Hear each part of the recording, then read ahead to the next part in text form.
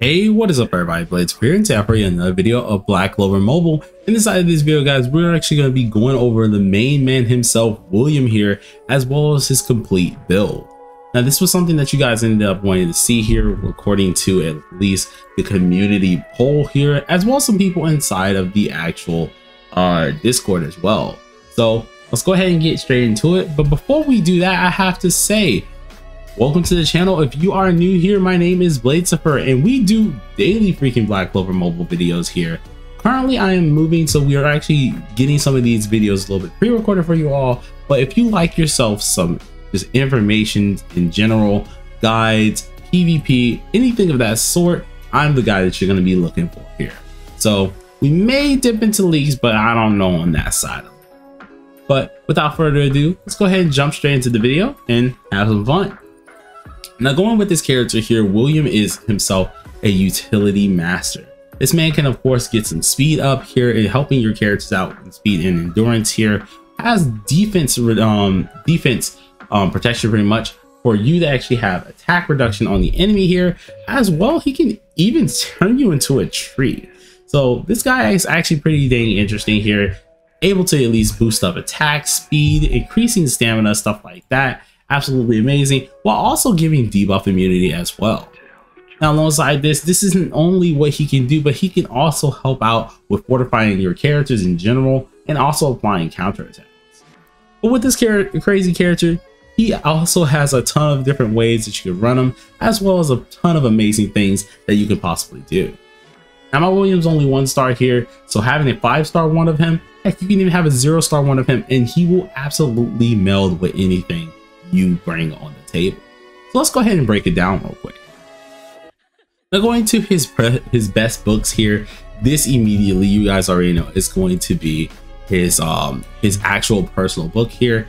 And the main reason for his personal book is because it really does help out his skill 2, which you will be using quite often. Now, what this skill 2 ends up doing here is, upon using the skill 2, it grants the ally with the lowest HP recovery equal to 6%, being just no dupes at all into the card, all the way up to 10% of maximum HP. Well, their maximum HP. Now, that's pretty dang good. Definitely is amazing to keep right there, and it's something you would possibly want to look into.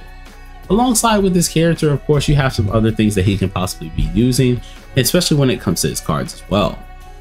If we go ahead and look at some other cards here on the side here, some ones that could possibly come in handy are a few that I actually ended up putting inside of the Discord itself. Looking at William's build here, William himself, you're really going to want to run, you're going to want to either run, go ahead and use Finral's card. Finral's card is actually fairly helpful, in which I think I have a maxed out one somewhere. It should be here. Let me check. Yes, okay, so we have a maxed out Finral card here, in which this does help him out quite a lot. Definitely one of the few SR cards I would definitely say you would possibly want to use, mainly just because it helps out his skill 2 a lot here, including that, in which gives you a 25 to 50% chance of applying 10% increased stamina upon yourself. Seeing that we do want William to get up to the plate really quick to immediately utilize his next skill, this does come in handy quite a lot and is very useful for a supporter. Now, of course, if you were looking for another SSR card, you could possibly go on the defensive side here, in which I would kind of recommend, especially if you want to keep this man in handy here, and I would say use most likely Moonlight Necklace. Moonlight Necklace itself gives you 40% through 80% increased defense, while also giving you 6 through 10% increased healing to yourself.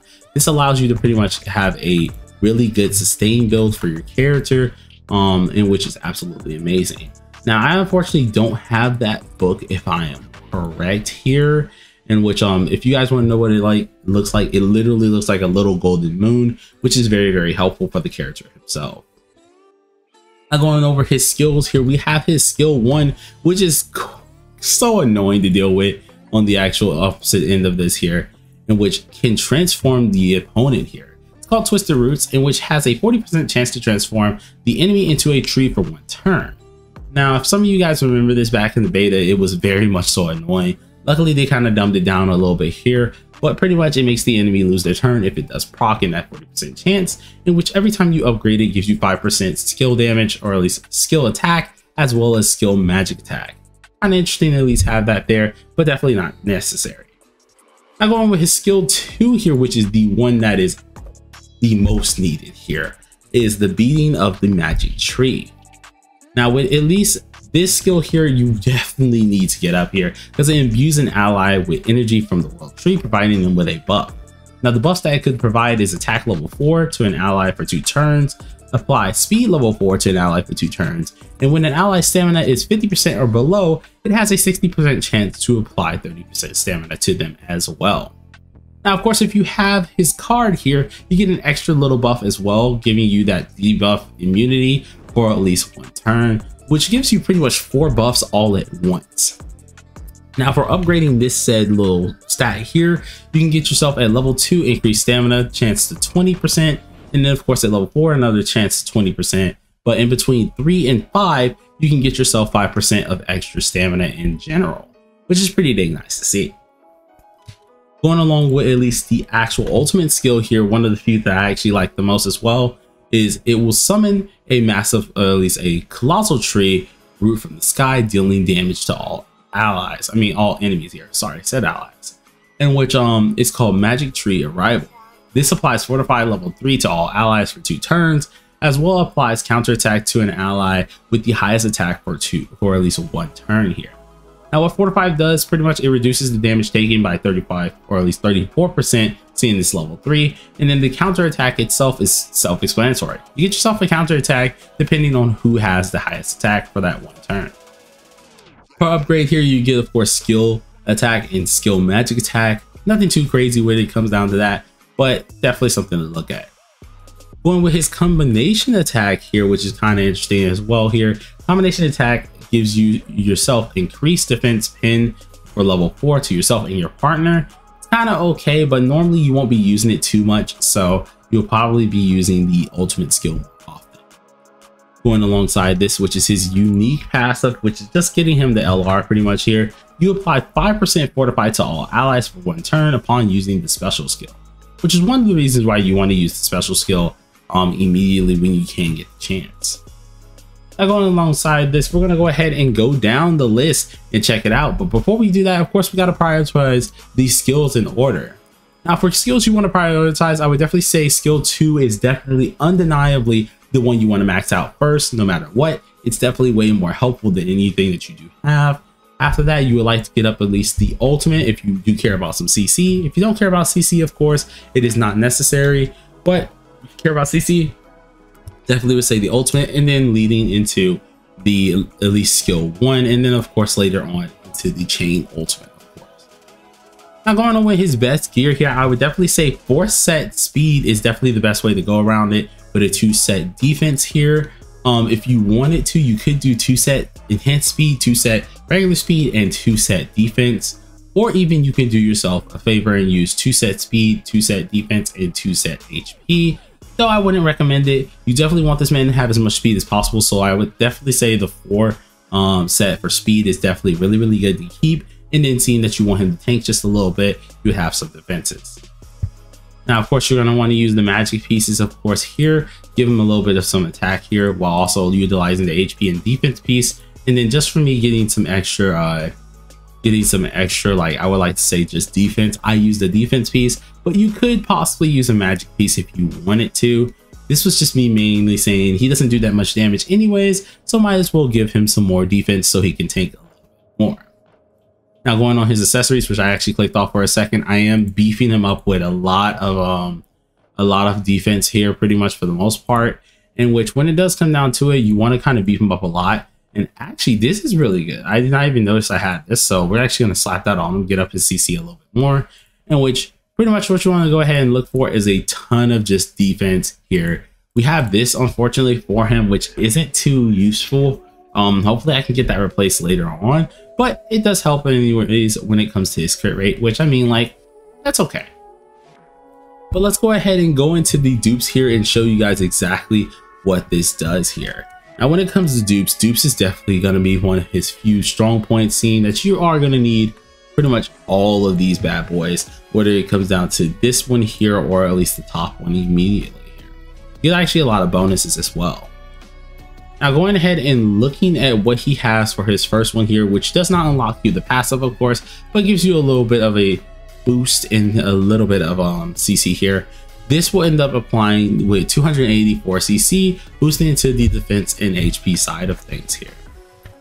Now going ahead and checking out the Seal 2 here, or at least getting into Dupe 2 here, you unlock your passive, which is the lovely LR passive here, giving yourself 1284 extra CC, boosting HP and defense once again.